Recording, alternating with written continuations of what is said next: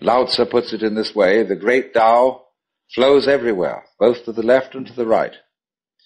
It loves and nourishes all things, but does not lord it over them.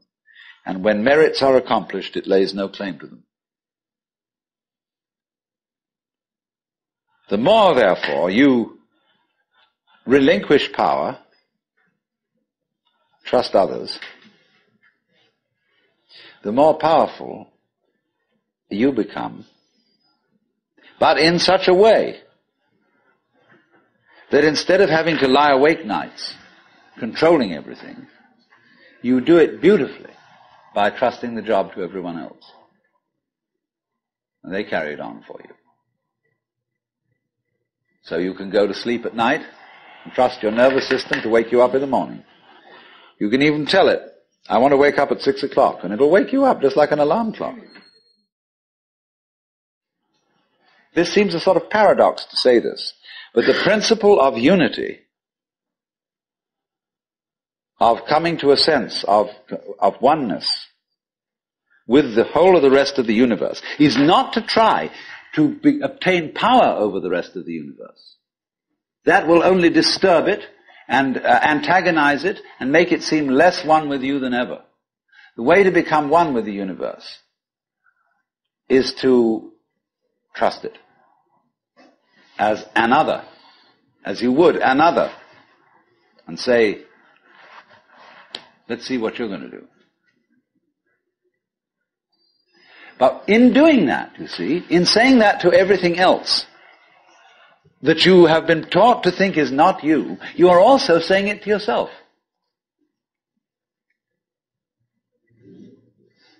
Because finally, as I pointed out, you do not know where your decisions come from. So when we decide, we're always worrying, did I think this over long enough? Did I take enough data into consideration? And if you think it through, you find you never could take enough data into consideration. The data for a decision in any given situation is infinite. So what you do is, you go through the motions of thinking out what you will do about this. And then when the time comes to act, you make a snap judgment. I mean, I'm speaking a little extremely, making some fun of it and so on, because after all, we do occasionally get the vague outlines of things and make a right decision on rational grounds. But we fortunately forget the variables that could have interfered with this coming out right. It's amazing how often it works. But warriors are people who think of all the variables beyond their control and what might happen. So then when you make a decision, and it works out all right,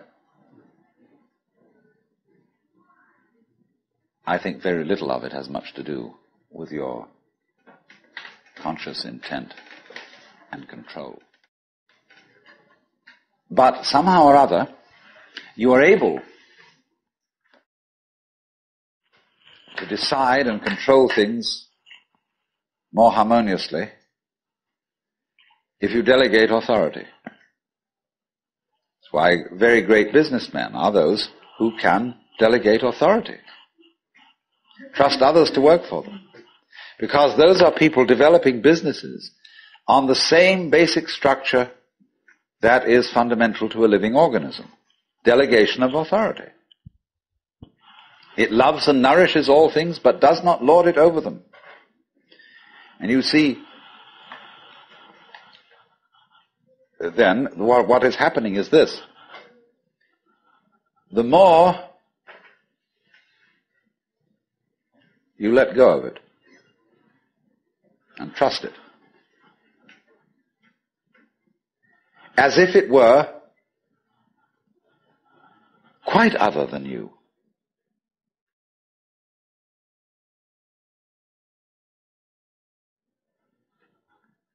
the more you realize the inseparable identity of self and other.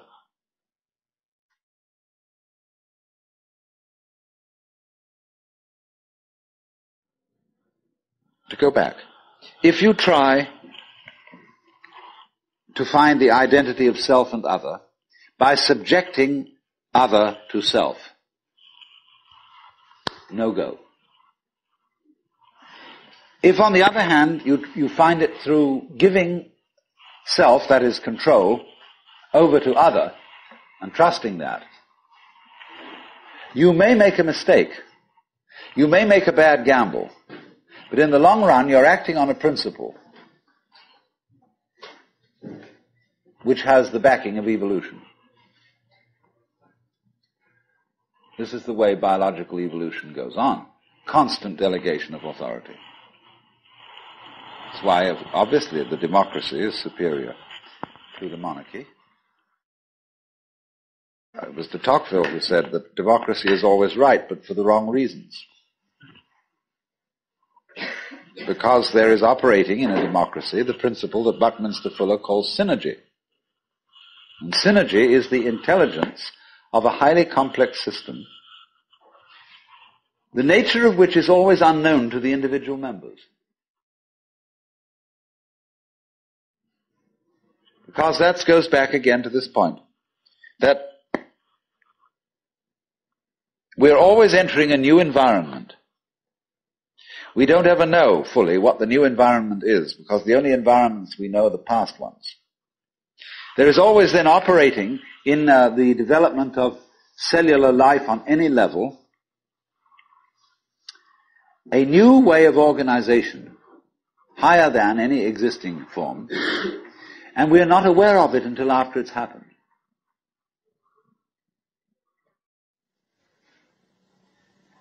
So we do come out of this way of thinking to something which has, I would say, the most enormously creative and revolutionary social consequences.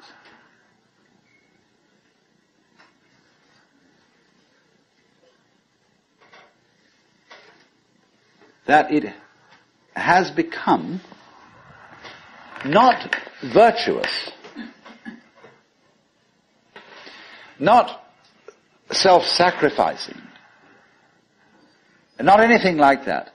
It has become the hardest practical politics to let go control to others, to give up trying to dominate the scene.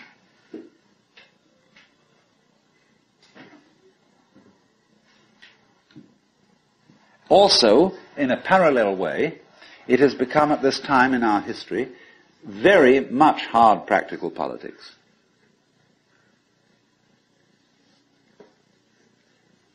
To learn how to enjoy ourselves.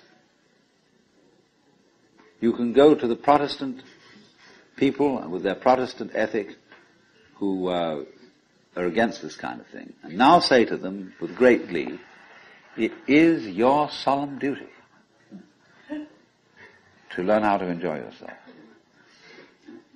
Why? Because in an age of leisure, people have really got to know how to enjoy themselves. Because if they don't, they'll smash the whole future of the human race.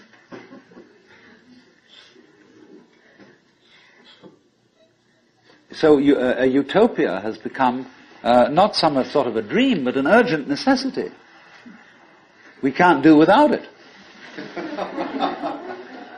Because if we try to do without it, what's going to happen is that we are going to terminate our race in a mutual massacre of scapegoats.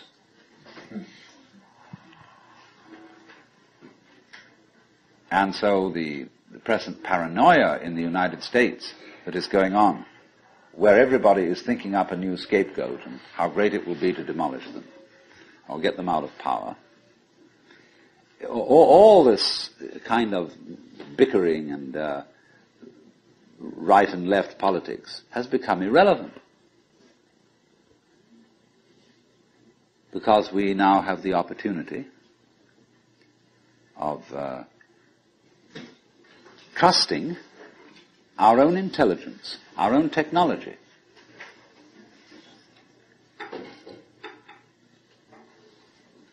to take the risk of doing what we want, which will work to the extent that we realize that what I want, basically, what I really want is what you want. And I don't know what you want. Surprised me.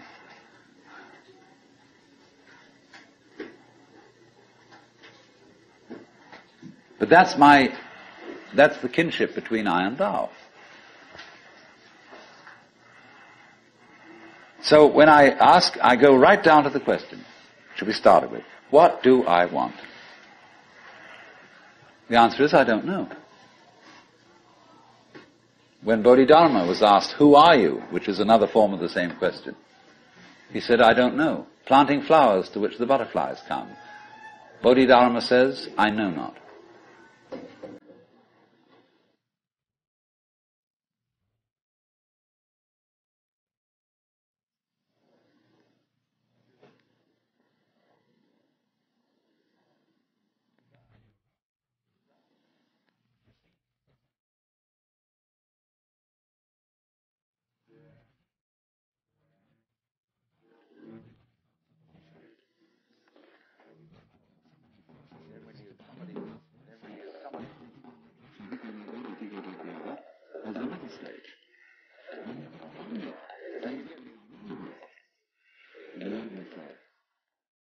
No, I don't think that's it.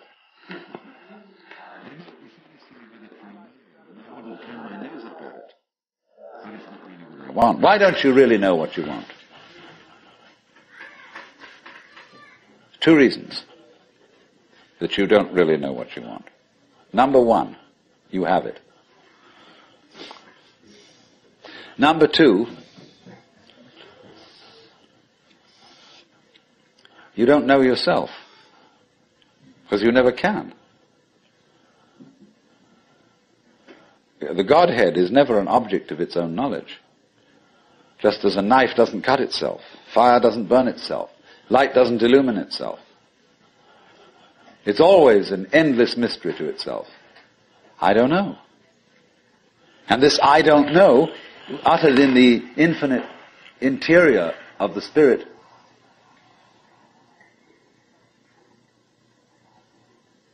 this I don't know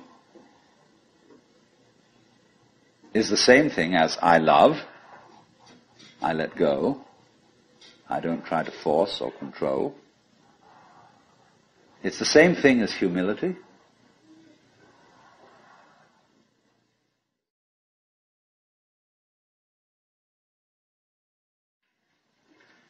If you think that you understand Brahman, you do not understand. And you have yet to be instructed further. If you know that you do not understand, then you truly understand.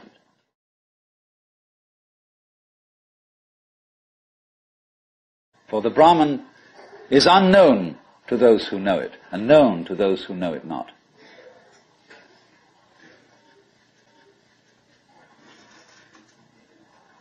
And the principle is that any time you, as it were, voluntarily let up control, in other words, cease to cling to yourself, you have an access of power. Because you're wasting energy all the time in self-defense, trying to manage things, trying to force things to conform to your will. The moment you stop doing that, that wasted energy is available. And therefore you are, in that sense, having that energy available, you are one with the divine principle. You have the energy. When you're trying, however, to act as if you were God, that is to say, you don't trust anybody and you're the dictator and you have to keep everybody in line, you lose the divine energy. Because what you're doing is simply defending yourself. So then, the principle is, the more you give it away, the more it comes back. Now you say, I don't have the courage to give it away. I'm afraid.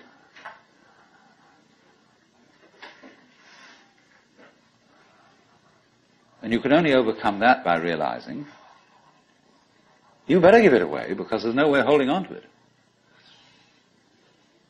The meaning of the fact, you see, that everything is dissolving constantly, that we're all falling apart, we're all in a process of constant death, all falling apart. Everything is. That's the great assistance to you. See, that fact that everything is in decay is your helper. That is allowing you that you don't have to let go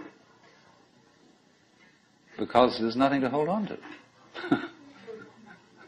It's achieved for you, in other words, by the process of nature. So once you see that you just don't have a prayer, and it's all washed up, and that you will vanish and leave not a rack behind, and you really get with that, suddenly you find you have the power. This enormous access of energy. But it's not power that came to you because you grabbed it. It came in entirely the opposite way. And power that comes to you in that opposite way is power with which you can be trusted.